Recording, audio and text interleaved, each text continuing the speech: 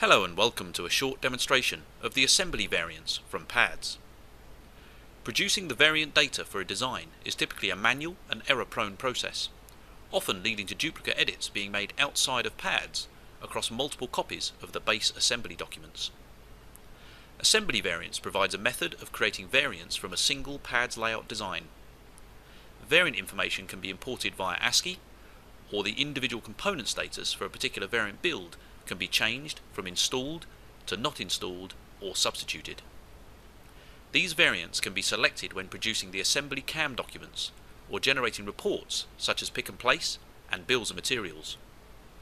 Assembly variants removes the time-consuming processes typically adopted when producing the variant assembly drawings and related data.